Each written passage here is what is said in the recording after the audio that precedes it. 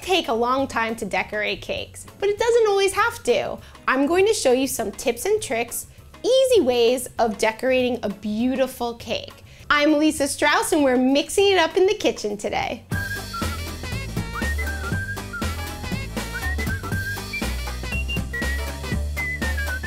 Whenever we're covering cakes, we always try our best to make each layer perfectly covered with fondant and leave a flawless edge. But every once in a while we're in a rush or it doesn't come out as perfect as you want. So an easy way of joining the tiers together and creating a unified look is just by piping little dots.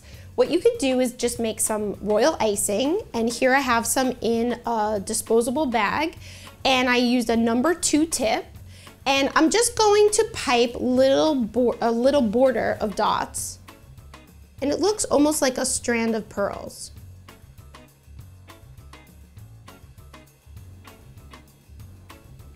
Now I'm going to make some polka dots, which are super easy. You really don't need any extra tools except a pastry tip or 2 that you probably already have at home. Here I'm using an 806 tip because I like the size of this. Of course, if I wanted really big dots, I could use the back, or I could use smaller tips to create little dots. You have a ton of variety. Now I've already rolled out my gum paste, and I'm just going to use the tip to cut out the polka dots. So I'll start on one end, and I place it at a nice distance. So now I'm going to rotate it exactly right across the way, and again I'm going to put 2. So once you have them at, let's say, 12 o'clock and 6 o'clock, then you can start to apply them at 3 o'clock and 9 o'clock. So right in the middle, I line up my 2 points on this side, and I'll put one here, one at the bottom, and then to the other side. Then once you have those, they're almost like your cornerstones, you could take some more polka dots and fill in the gaps. And so there's a simple pattern of polka dots. You can make it as complex or even simpler if you want, and you could do it with royal icing, fondant, or gum paste.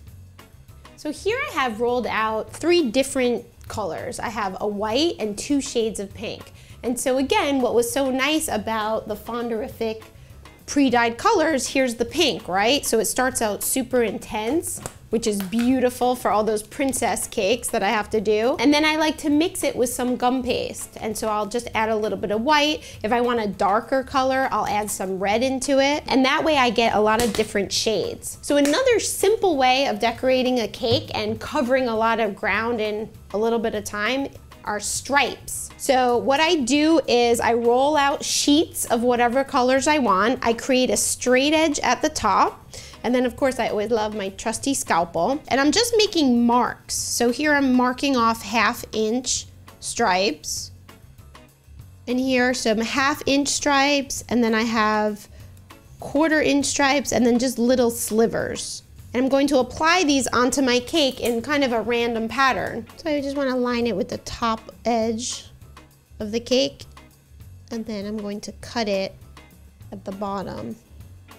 So again, I just want to show you a whole bunch of quick tips. So I'm going to do this quickly and just do a portion of it because there's so much more I want to show you. So now I'm going to apply my white ones right over my larger pink ones. Now I can go back in with my royal icing and add some dimension with some dots. Another easy design that looks really beautiful and professional is quilting, and it's pretty easy to do. So the first thing you want to do is you want to take the tape measure and you want to mark out intervals. Here I'm doing 1 inch intervals. And then you want to do the same thing down below. You could use a ruler, or if you have the triangle, just a little mark. So then what I want to do is take my triangle and I want to line up my dots, but I want to line them up one off. I know this makes no sense until you see it.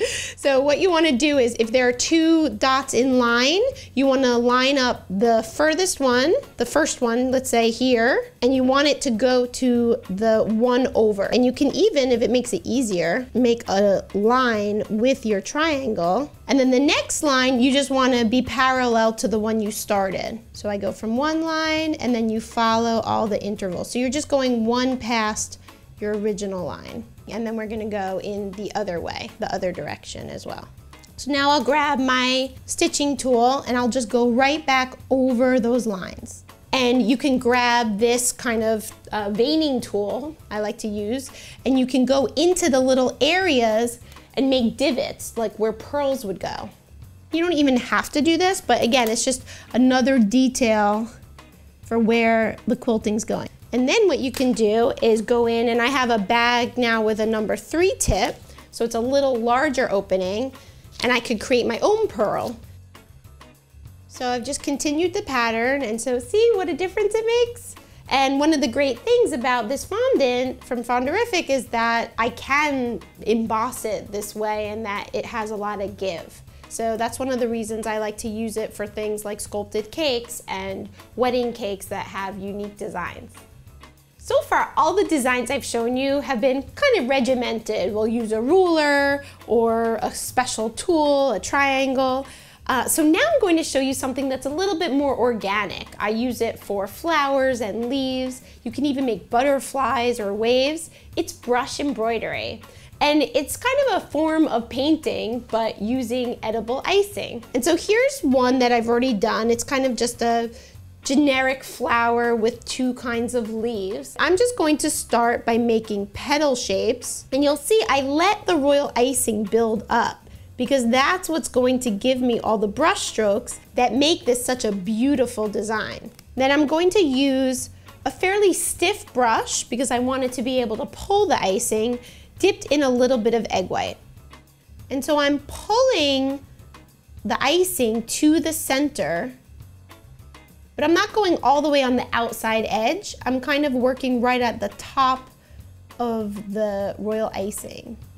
And the more brush strokes you get, the more beautiful it will be, because that's the point, that it's supposed to be a very whimsical kind of design, very light and airy. And so you don't even need to finish the shape, right? You could just make all these kind of arcs and then come back in, and you really are pulling the icing to make that shape. Then I like to create a little bit of dimension with just some little dots in the center.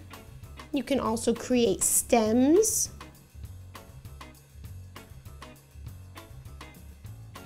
And then I'll have the leaf come off of the stem.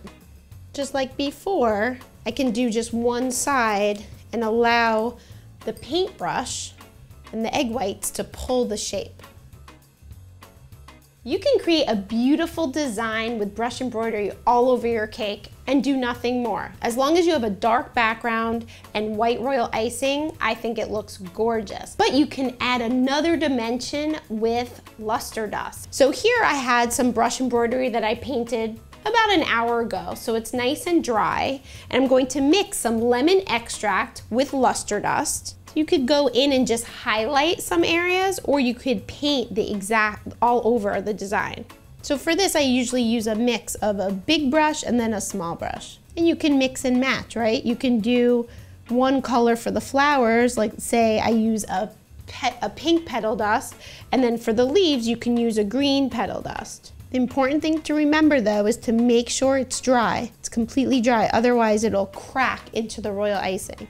And so just make sure you're working with a light hand, because remember, you're working on a real edible cake. I hope you enjoyed today's video. I gave you a lot of different options to decorate a cake, from easy things like polka dots and stripes to more involved things like quilting and even brush embroidery. I'd love to hear from you, so please let me know what you think of the videos and anything else you'd like to learn. And don't forget to subscribe so you don't miss out on any videos. I'm Elisa Strauss, and we're mixing it up in the kitchen today.